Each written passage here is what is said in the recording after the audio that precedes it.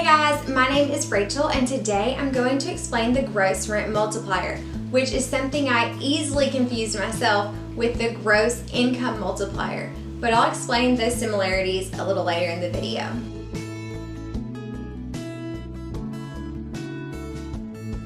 So what is the gross rent multiplier? Why would people ask for the gross rent multiplier?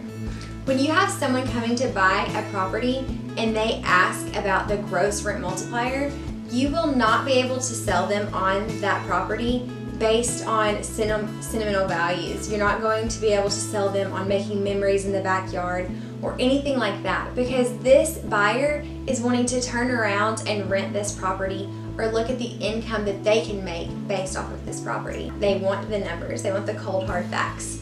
So how do you get those numbers for them?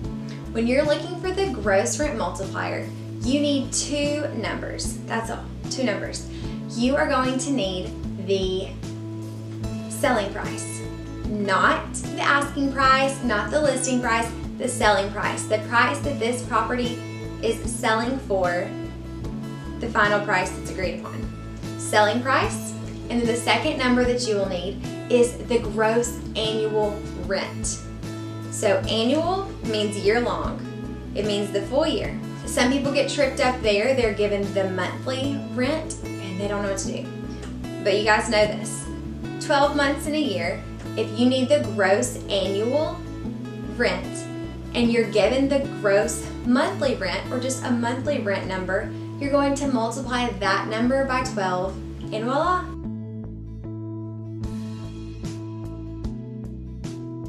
You have your selling price and your gross annual rent. What do we do now? You're going to divide the selling price by the gross annual rent.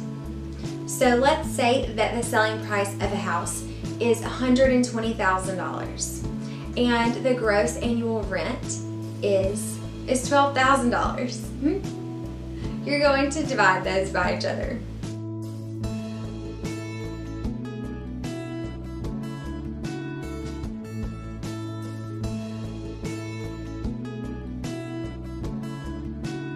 So, why is the gross rent multiplier easy to confuse with the gross income multiplier?